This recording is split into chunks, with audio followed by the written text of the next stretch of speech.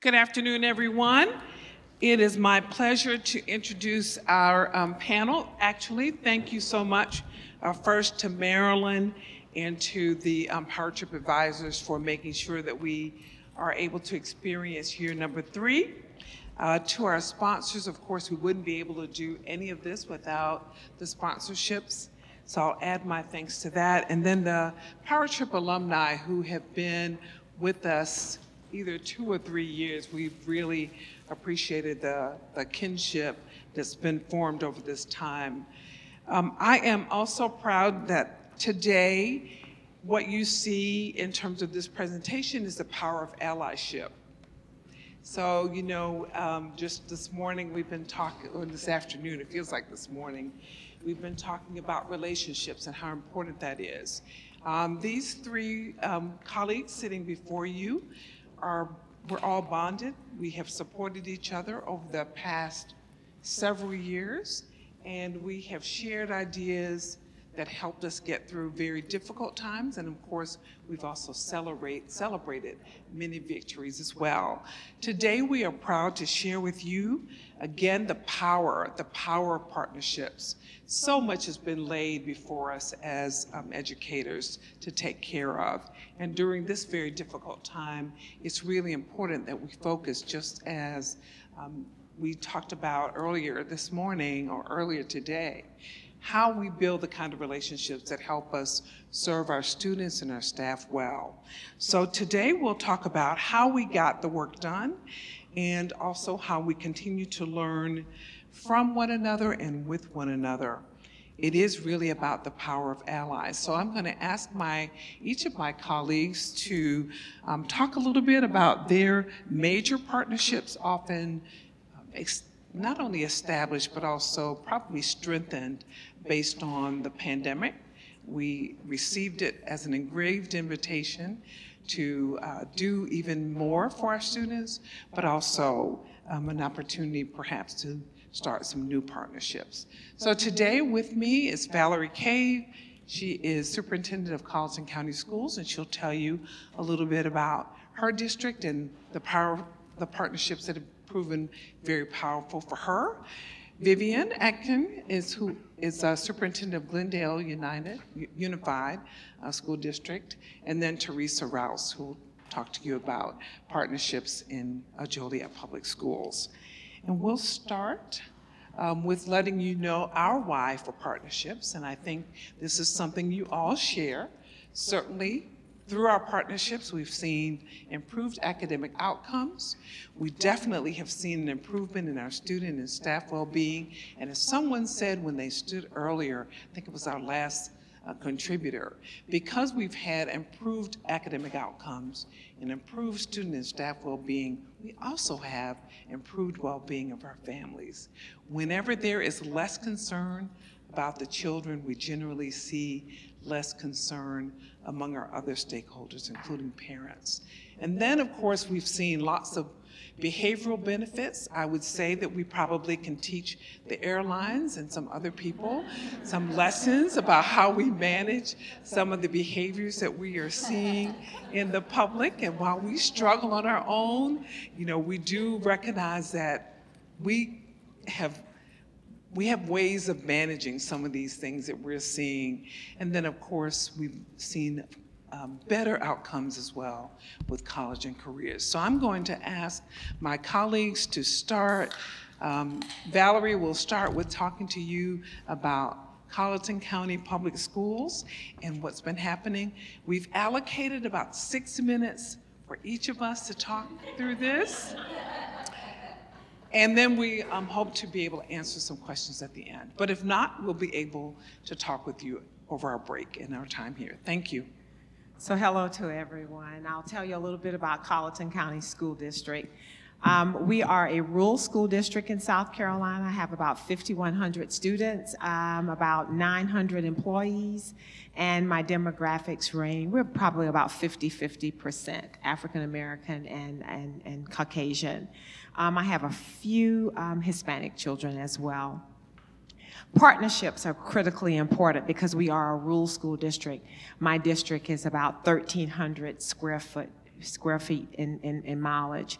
So therefore, my children travel on the bus about 32 miles. As I have one family that travels in that far to come to school. So when they go home in the afternoon, there's really nothing to do. So partnerships critically important. We have college and university partnerships. I have an early college partnership where I have several of the local universities. Although we're a rural, we do have extensions of the University of South Carolina as well as Clemson University. I know everyone has heard of those two universities there. They provide a transition to teaching program as well as do some tutoring services as well as come in and work with some of our athletic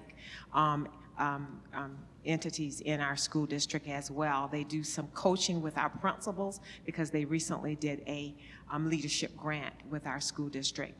We also have Arts Now and Arts Grow. Arts Now is a partnership where they come in and do integration lessons with our school district and 3 of our schools. In a rural school district, it's very important for me to identify a thematic kind of based school in all of our schools because our parents work in Charleston and Berkeley County and Beaufort and Savannah and Columbia. So they want to take their children with them. I want the children to stay with me. So it's really important that I create an enduring kind of environment for my children to be able to stay there. So through Arts Integration and Arts Grow, I'm able to bring in various partnerships to create those types of environments where they can experience various types of the art forms. Then I have First Lego League, as well as Coding for the Little People. I have an early learning center there where all of the children there learn how to code. What a wonderful way for our children to be able to learn a career that maybe one day they'll be able to do some web-based designing. Then my Ministerial Alliance, is that my 6 minutes? Okay, I heard something was, okay, yes. So then I have the Ministerial Alliance. That's a really important group. I don't know about you, but I cannot make it every day without my ministers. They come in, they work with my children. If I need to get a message out, they are a strong group of individuals who really, really pray for our schools. They come in and they support my boys as well as my girls, as well as my parents and my staff. South Carolina has started something called the South Carolina After School Alliance. In the rural community, it's important for my children to have something to do after school. So we're training our in-school teachers to go out into the community and train our partners in the community to be good after-school tutors. And if they have a school-based or they have a community-based after-school program, we want that program to be an extension of our school environment. So they are training them to be great after-school program providers. And then in a community where it's very rural, children don't get adequate health care. So health care is extremely important. I have a number of children who don't have their immunizations up to speed, and they have to be released from school because they can't come to school every day. And I bring the health care to them. So I have mobile health care in my schools, as well as I have an on-school site health clinic as well for my children so they can get the immunizations. But also with that, I have the mental health services that come in from the Medical University of South Carolina, as well as a local coastal mental health there. And then last but not least, the business partnerships are critical because our Chamber of Commerce also provides a lot of support for incentives for my children through Terrific Kid. And then with our Colleton Memorial Library, I'm trying to build the literacy rate. Why am I doing that? Because every one of my schools is on a state-identified underperforming list. So what better way to be able to build literacy than to partner with our local library? Hope I've given a little bit.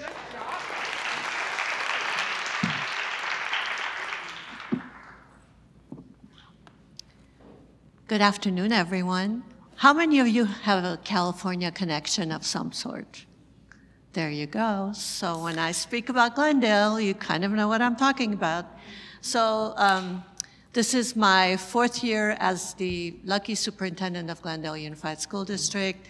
We are 24,500 students strong. We have more than 50 languages spoken in our school district. We have 7 dual immersion programs. We have 50% of our students on free and reduced meals. So when you hear about Glendale from a distance, and someone shared with me, she used to watch TV as a child, and on game shows, they were either from Burbank or from Glendale.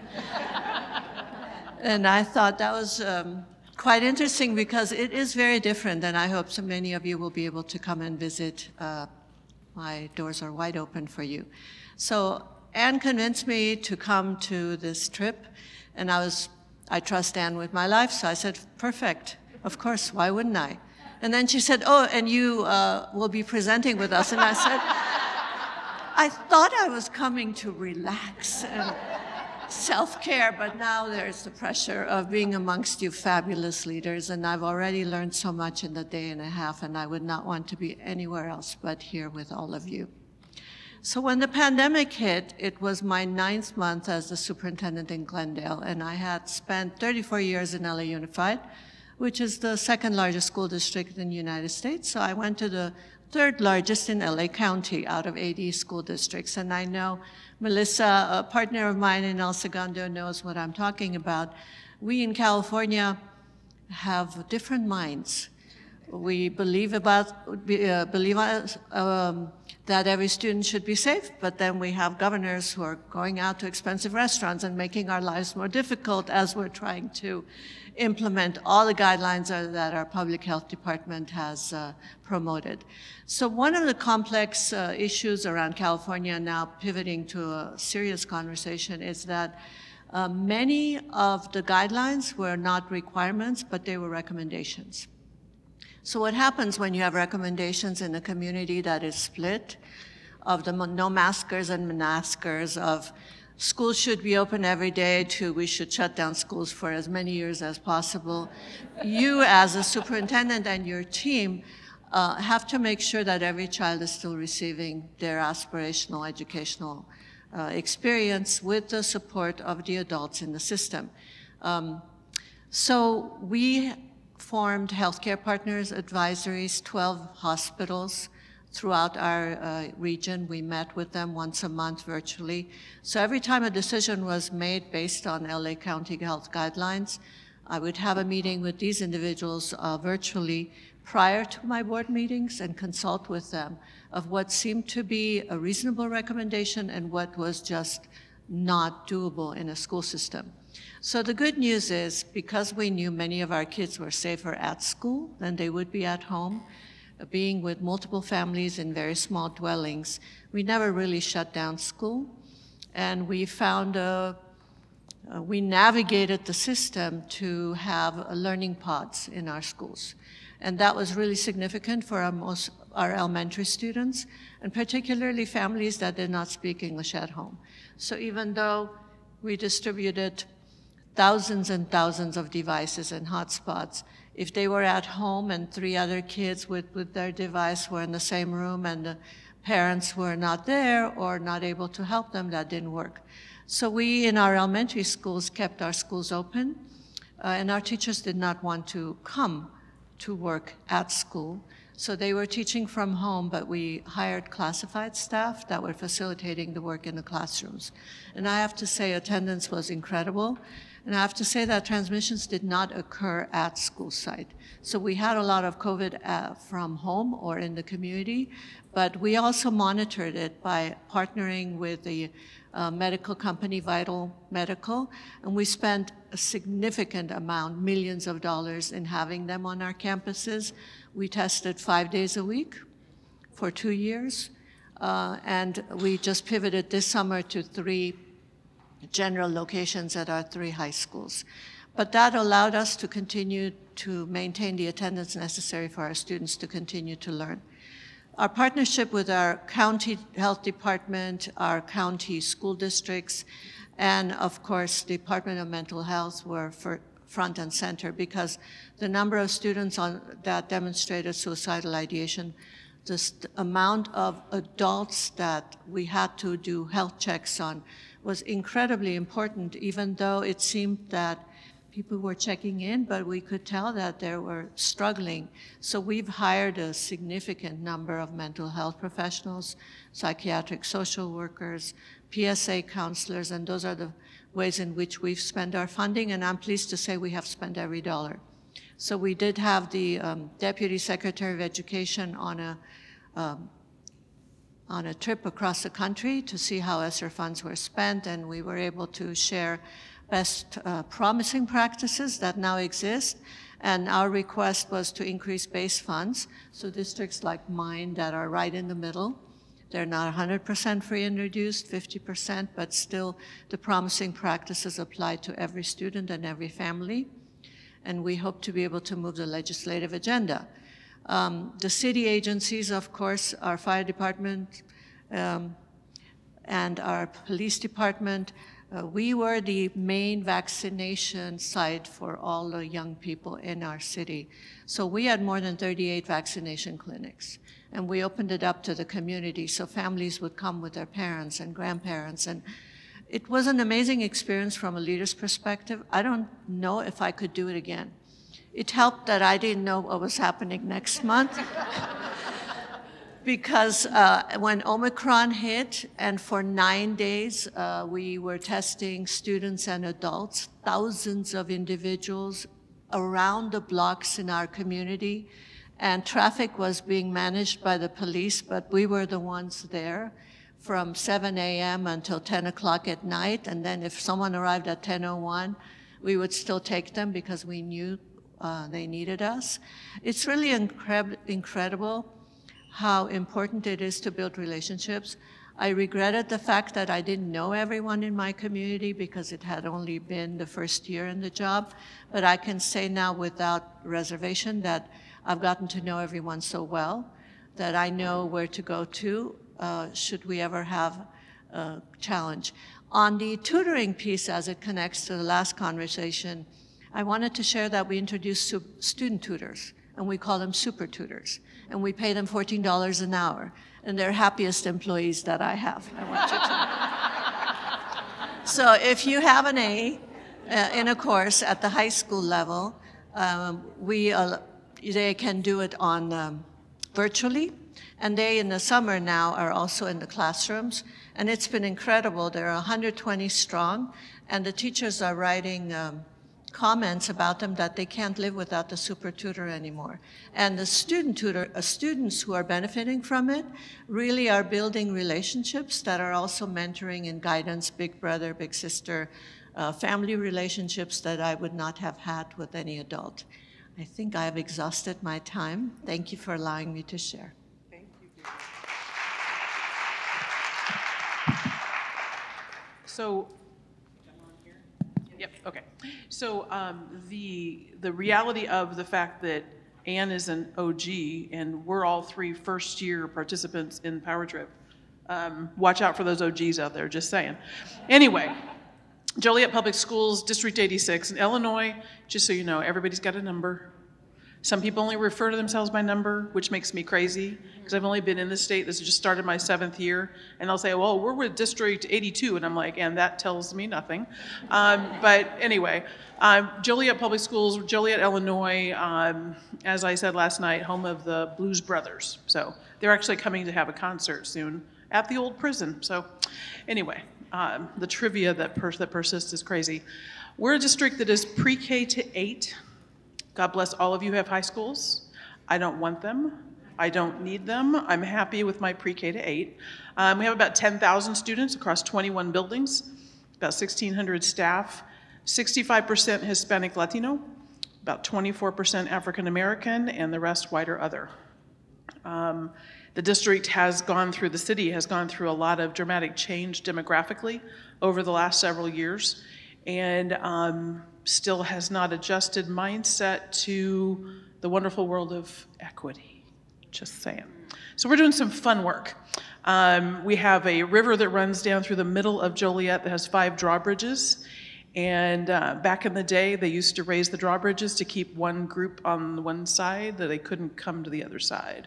For days on end, just saying. But anyhow, we're working to break down some of those walls between people and groups in our community. I'm just starting my 7th year in Joliet. I spent 22 years in California prior to that. And so this is my 13th year as a superintendent. Some people in California, they're like, why on God's green earth did you go to Illinois? I grew up in central Indiana, and I wanted to get closer to family. So you do what you do when family is involved, I guess. So, but I still have my deep connections with my California buddies too. Anyway, so partnerships in Joliet, critical when you have 100% of your student population is on free breakfast and lunch, not reduced, but free. Poverty level is extremely high. A lot of multi-generational homes. COVID hit us hard. We were remote, fully remote for the entire first year of the pandemic. Once we went home, March of 2020, we were out until the beginning of this past school year. We tried to bring people back in 1 or 2 days a week. Just come back 1 or 2 days a week. Parents were afraid. They just couldn't do it. The state mandated we do state testing that spring. I'm just like, really? But it had to be in person. I'm like, really? Okay. So we were able to con about 30% of the families to bring their kids in for state testing a year ago, and it's bless their hearts. This last year was, I told my staff it was like living the worst movie sequel ever. Think about the worst movie sequel you've ever seen. Okay, we lived it this last year. Okay, all of us did. In Illinois, it wasn't just recommendations. Everything was a mandate. Everything was a you shall do, thou shalt do. And so we did, much to the stress of some of our families, some of the aspects of the mandates of the lovely COVID. So we're hoping to start this next school year with a much more positive outlook and be able to see everyone's full face when they come to school, as opposed to only half of it. So partnerships. With the poverty level in our community, it's really important that we have before and after school partnerships to help with care for our students, because otherwise they're at home by themselves and no one is there with them. So the YMCA is one of our biggest partners when it comes to before and after school care. They have situations set up at all of my elementary schools. Then they've created a teen reach program that works after schools at the junior highs. My families they claw over everybody to try to get to be involved in the YMCA program, because it allows them to have early drop-off but also late pickup, and their child is supervised as opposed to at home on their own. We have great partnerships with community centers throughout the city of Joliet. The Spanish Community Center, I'm actually on the board. We do a lot of work with them. There's several others that work in various aspects of the community. The community is somewhat still divided, but through these partnerships with the community center, we're trying to weave them back together. We also work with our clergy quite closely. I know Valerie mentioned her clergy partnerships as well. They've actually, several of the churches have opened up their pulpit on Sunday mornings. I go speak. It's all good. You want to welcome me to your pulpit? I'm going to be there. And I'm going to tell you what we're doing in school and how you can help us. And it's been interesting. I've been back to several. Each year they ask me to come back to just update them on what's happening at the schools. Sometimes I feel like I'm preaching the sermon because I'm getting the amens and the everything out there as I'm talking. I'm like, okay, and I wrap it up with a song. I may not sing as well as my friend here, but I try. But it's all about those community connections. No matter how wealthy or non-wealthy the community is, we have to have those partnerships. And what I've found in Joliet, that's been the best way to help raise the image of the district. Because when I first went to Joliet, what I heard from colleagues around the area, oh, you're going to Joliet. Oh, you're going. I'm like, what does that mean? I'm there to serve no matter what, but we're raising the image of the district by having these community partnerships be so strong. This year with our ESSER money, we're doing a big push on a Grow Your Own program for our paraprofessionals to become certified teachers. We are having a heck of a time filling positions. There are districts around us that are paying teachers a $9,000 signing bonus if they're bilingual. And I'm like, would you stop it? They're stealing all my people. But I keep reminding people our benefit plan is better than theirs. But we could keep bleeding people if we don't do something. So we started this Grow Your Own program. So we'll actually be using ESSER dollars to pay for classes and certification for paraprofessionals to become teachers, for teachers to get additional certifications. And this will follow through while we have the ESSER money and then hopefully beyond. We ended up with probably about 50 people who applied to begin the program. So we'll see if they all follow through. They do have to have a commitment to the district beyond their program. But we're keeping it real, keeping it moving, trying to help them increase their skills and abilities so that we can have a stronger population. I don't know about you, but I love the career path piece. I had about 23 shifts on my site administrator teams this year, and only 2 of them ended up being external people joining the team. The rest were all internal advancements. Teacher leaders becoming academic advisors, or academic advisors becoming assistant principals becoming principals. And it's such a strong administrative team that way. And that's that strength in the community as well. We have a district equity committee, reaches out to all of the partnerships across the city. NAACP is highly involved with us in that work. The National Hookup of Black Women, big, strong connections with them. The board is fully invested in our equity work, which keeps us moving forward. Are we there yet? No. I keep reminding all of the staff, equity is a journey that is lifetime. It's not about checking off a box on a page. We will be working on this the rest of our lives because we have to. I had a Puerto Rican principal come to me when we first started our equity journey at the first year, and she said, I gotta ask you a question, but it sounds really awkward. And I'm like, okay. It's just you and me in the room, it's all good. She said, why did it take a white woman coming here for us to have this conversation about equity? And I said, I don't know, but we're moving forward. I'm not gonna look backwards, but we're gonna move forward because every child deserves to have what they need, not just what we think they need. So we have to be able to identify that and really meet their needs. So Joliet, we're a work in progress, and we are moving. And as long as I maintain partners and allies like these ladies here and all of you, that'll help me be strong to help make that movement forward. So thank you so much.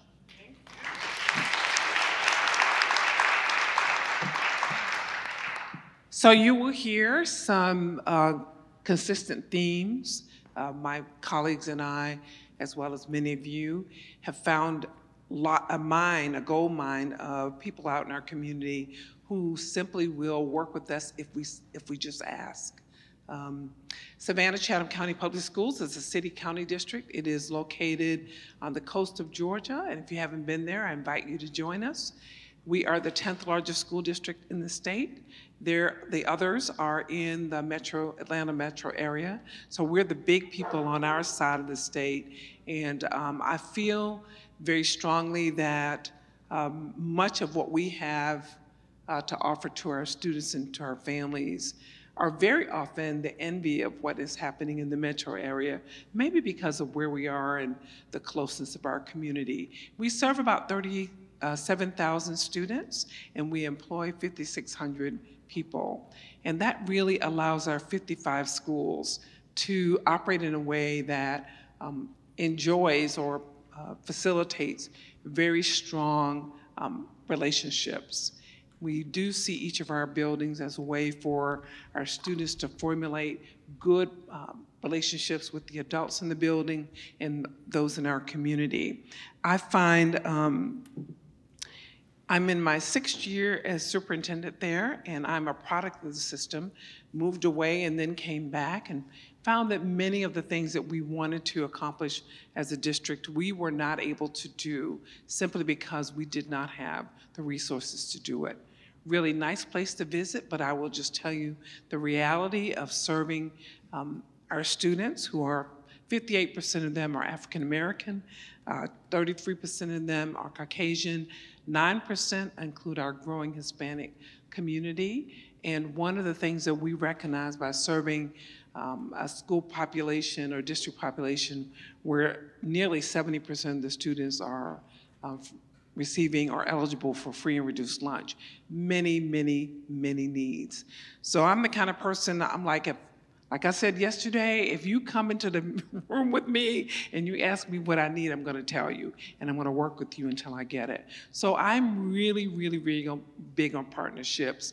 You heard every one of us talk about the YMCA. We just could not make it without the YMCA. Boy Scouts and Girl Scouts of America, you know, they're still germane to what we do. They certainly provide great services for our kids. Because I'm an arts person, can't sing a lick, can't draw, can't do any of that. I rely on our arts community to really provide valuable service. Savannah Music Festival, which draws people from all over the world, provides a program all year long where we really focus on making sure that our littlest ones, our big ones, also enjoy learning about music and see themselves as being a part of the music community. The pandemic allowed us to expand that. Savannah Music Festival in particular offers a program for K-2 students where they're introduced to different genres of music. And what's most exciting for us is that they involve our teachers, the curriculum is really built around it, and the young people twice a year get an opportunity to come and meet the various artists. So they get on the school bus, they're singing the whole way there, they come to the concerts. It is nothing more exciting than seeing a kindergartner who's in her little bubble coat and she's dancing the entire and singing the entire performance, but learning the vocabulary words associated with those genres of music, just as an example. Over the pandemic, we started a jazz academy, and we started it with our middle schoolers. One of the things that was so exciting was having to do it virtually invited us to have students from all across the world to be a part of that jazz academy. When I say all across the world, I literally mean all across the world. And so many of the people who are performing with us from different countries also were a part of that whole jazz academy. They had their first big concert in our biggest park this summer with 8,000 participants there to see them perform. They are 6th, 7th, and 8th graders, and some 5th graders who are performing jazz. Awesome. Wouldn't have been possible without the Savannah Music Festival as my partner. Loop It Up Savannah, oh my gosh, wonderful, wonderful everything. They take all items, regular, everyday items, and they go into our schools and work with our young people to experience artwork. So art for them can happen morning, before school, during school, after school, on the weekends, holidays. Summertime, they are a really important group that really works very much based on community contributions. And so we support them as well, but they have touched the lives of thousands of children. We couldn't do what we do without the help of Curtis V. Cooper Health Services. They roll the services right up to the school door.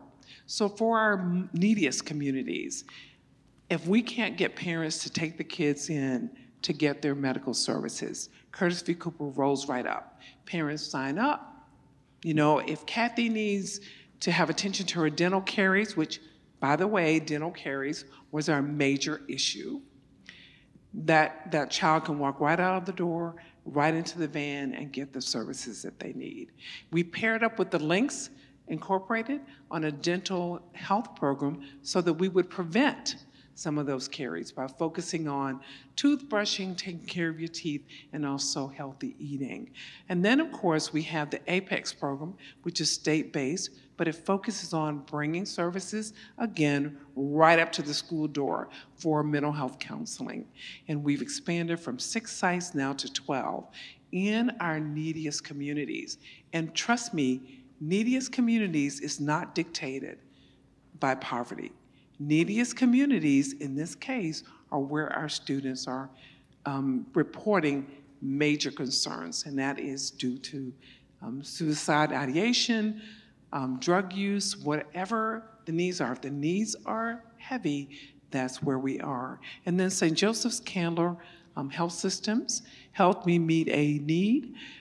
The president of the hospital met with me and said, "Oh, what do you need? What do you need?" I'm like, "I need a health clinic. I have the space. Let me show you."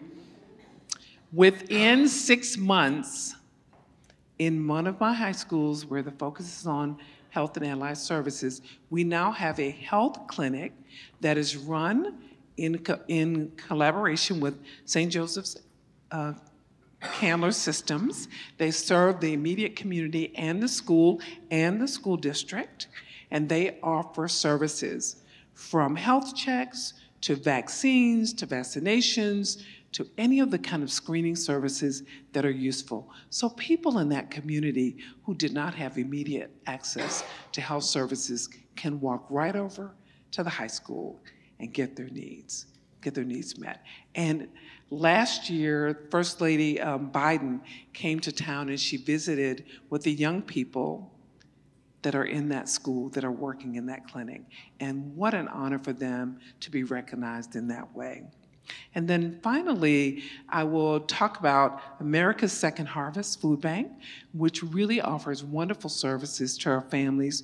We were able to establish 28 food pantries in our schools to serve not only the families in those schools, but also the families who live in the immediate neighborhoods. So they roll right up or walk right over and get their boxes of food either for the day or for the weekend. And that allows us to deal with the food insecurity issues. And then finally, Gulfstream, which of course makes some of the biggest jets ever, custom jets.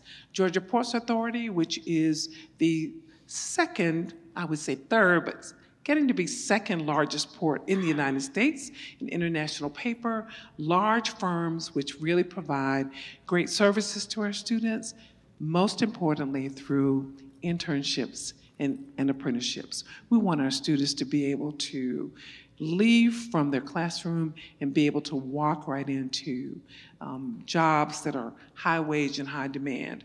Those are just a sample of some of the partnerships that we have, but I wanted to make sure that you knew how much we value, thank you, Kim, how much we value partnerships. Our work we can't do it without having the courage to go up and say, what can you do to help us? The children belong to all of us. And the only way we're going to be able to do that is to elicit some partnerships. I say to people who say to me, oh, because I talk all over about partnerships. We don't have a lot of big businesses in our community. First of all, you as an organization can employ your own students, and that's what we do. I'm not going to ask you to hire my kids if I'm not willing to hire them. So I hire my own. But then whatever you're doing, I'm asking you, how can I partner with you to give greater services to our students and our families? We are open to having more conversations about how we do it, but I would bet the partnerships that you have, if we shared them all in this room, would really be an inspiration to people who think we just run schools. We do more than that. We open the door by asking other people to support the work that we do. The children belong to us all. Thank you for allowing us to share. And Kim, who is an intrepid timekeeper, lets us know that we have about 6 minutes left if there are any questions. My question is for Vivian regarding the super tutors, the student tutors. Would you share just a little more about that? So we looked at their grades, and they were also recommended by their teachers, and we have them at all of our high schools. And then we have a training program for them that is online, and we also pay them for the training. And I certainly am happy to send you additional information. More than happy to. Please send me an email or text me. It's vxian@gusd.net. It's EKCHIAN. And happy to do it. I have to say it's been really important. Student voice has been incredibly critically important for all of us. So it started with the idea that we had student voice panels across of our high schools, and they were as unsophisticated the first year prior to the pandemic of we want more soap in our bathrooms, to really the discussions around equity and diversity. And Melissa knows because she reads common papers, huge discussions in our community around our transgender students and our ability to see ourselves in their shoes, and the ability of our youngest students who are transitioning to be able to also have access to curriculum. So we've done an entire novel adoption program that has really turned our books away from what they used to be to an introduction that our parents and community members are getting used to.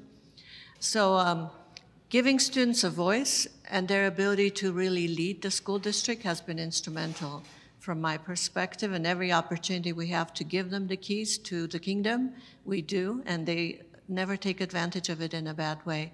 Actually, they're becoming role models at our community college level. So email me if you would like more information on that. Thank you. Just a quick question. So, you know, I have always found with partnerships that a lot of people don't even know that it's a possibility. You know, you just think about the companies and the organizations. So how have you worked to get the word out into your community so that other people who've never even thought about it are actually willing and able to become involved? Well, I'll tell you what we do. We actually feature our partners. So we have our partners come in and we do a video with them, and then we run those on our website. So if Kathy is my partner, no one knows that Kathy is my partner, perhaps. So we talk with Kathy about her business, why her business is important to the economy of our community, and why she chooses to partner with us. There's great publicity for them and great publicity for our teachers and our students who are involved with them. And then the second thing we do is we have a business partner recognition ceremony every year that is highly publicized, it's very public, and we invite the partners to come. Of course, we make a lot of fuss over them, and then we also invite them to bring someone else that they think would be a good partner. That's what we do.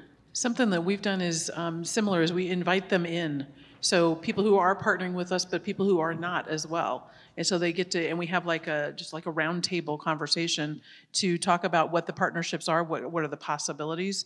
That has led to some joint partnerships with some businesses working with us, as well as opening up a door. Not all of our families were able to get library cards for free because they lived in the township versus in the city, and we've actually got an arrangement with the library now where they can get their library card for free no matter where they live in our district. So it opens up a lot of different doors that way along the way, but invite them in. So may I just add, visibility is really important. I know that is one of the leadership moves that you all demonstrate all the time.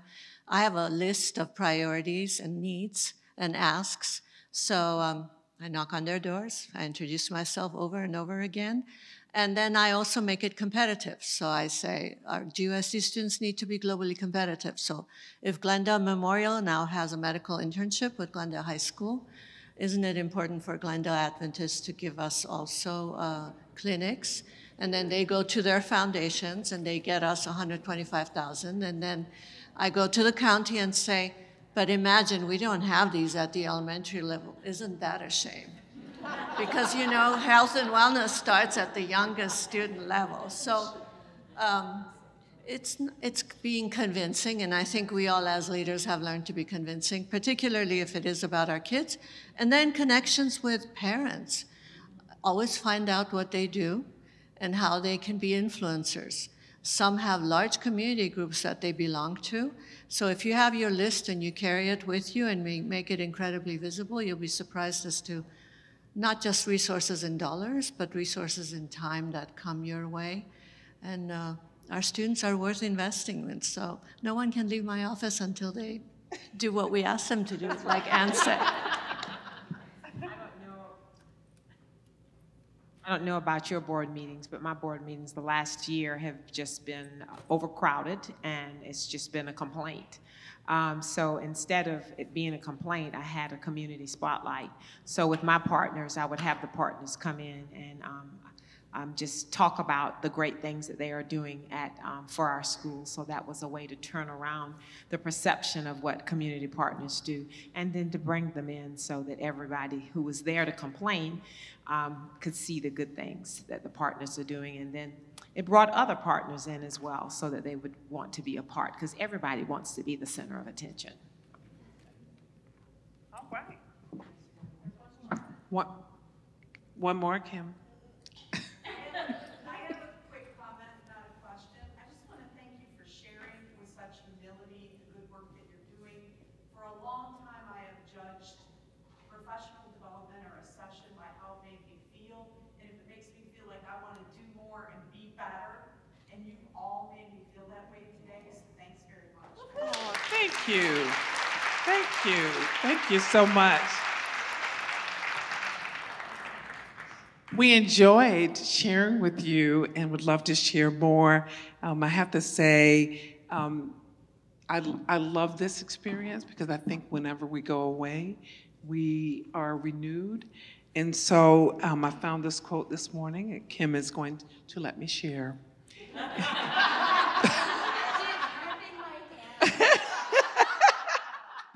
I will just say that within you, there is a stillness and a sanctuary to which you can retreat at any time.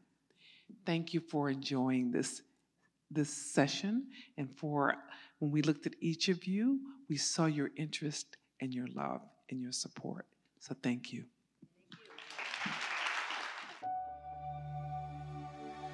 Thank you.